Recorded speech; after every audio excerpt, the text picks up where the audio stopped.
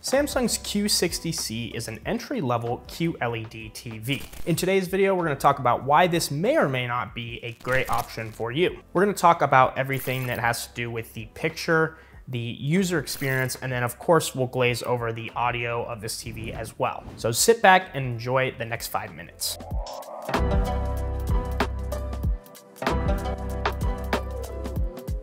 Now this TV has a native resolution of 4K, which means 3,840 pixels by 2,160. So this comes out to about 8.3 million individual pixels on this TV. It is an edge-lit panel, so it's not going to be as bright as some of the other upper-end QLED TVs, but it still is a QLED TV, so it's going to be brighter than most conventional TVs. And I would say it still has pretty great color, mostly due to the HDR10 and HDR10 Plus that this TV comes with. The Q60C also has great 4K upscaling, and if you're not familiar with upscaling, essentially what upscaling is doing is just taking a smaller image and scaling it up to a larger image while sharpening it using, prediction-based codecs and all that fun stuff. It gets really complicated, but that's essentially what's happening. Although the processing power is not the highlight of this TV, I was still very surprised at how smooth it was. I didn't run into any issues when using the operating system, which is really nice because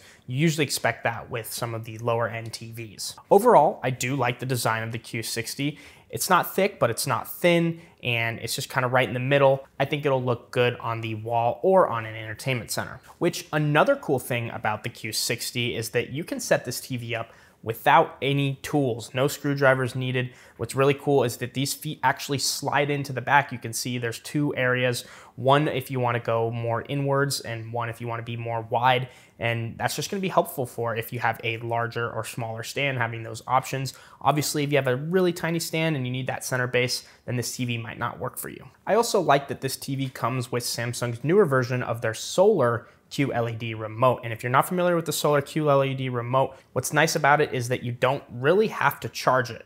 You can just charge from the light that's in your room, or if you're near a window, you can place it by a window and have it charged through the sun, but you basically don't really need to charge this. But if you do, let's say you're in a basement, it does have that USB-C on the bottom. And if you guys are enjoying the video, make sure to leave a like and subscribe. It really does help me out.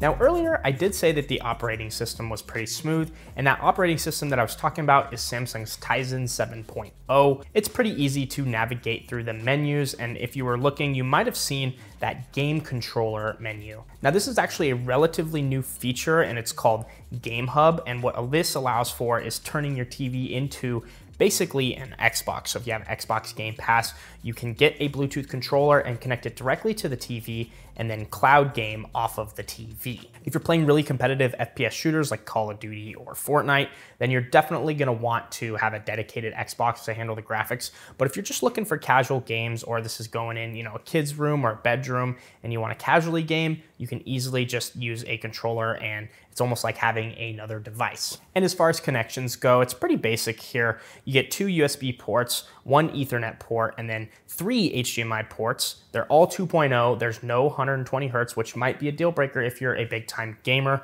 And then of course it has that antenna port and optical for your sound part and sound system. And I think that, one of the nicest things about this model in particular is the large variety of sizes that it comes in. You can get this in 32 inches, 43, 55, 50, 65, 70, 75, 85, just a ton of options in terms of size. So you can, pretty much use this in any room. Now, when it comes to audio, the Q60C unfortunately falls with 80% of the rest of the TV market. And that's just, the audio quality is not that good. But to be fair, it's not really designed to be. You see, nowadays, most TVs are extremely thin and they pack those speakers really, really tight. There's not a lot of room for good quality sound, and even if you do, usually it's facing down. It's gonna go into the carpet or your entertainment center. It's just overall not gonna sound good. Some of the premium TVs have audio that like sounds better when you mount it on the wall, for example, but overall, this is why you need a soundbar. So in terms of a good soundbar, I think the best pair for the Q60C is gonna be the Q600C soundbar, and that's gonna be a 3.1.2 channel soundbar. I think that's the best bang for your buck, and it's gonna match this TV very, very well. If you wanna watch our video on that, make sure you go check that out. I'll leave that right here and down in the description as well. And if you're looking for a non-Samsung soundbar solution, I recommend the JBL 500. I think that's a good equivalent. The only problem is you don't get that Q Symphony feature, which now that I think about it, I didn't even mention Q Symphony. So because this is a Q level TV, if you pair it with a Q level soundbar, both the TV and the soundbar are gonna come together and create an even more epic sound. Not to mention it's the 3.0 if you have the C models. So last year's was 2.0, this year it's even better.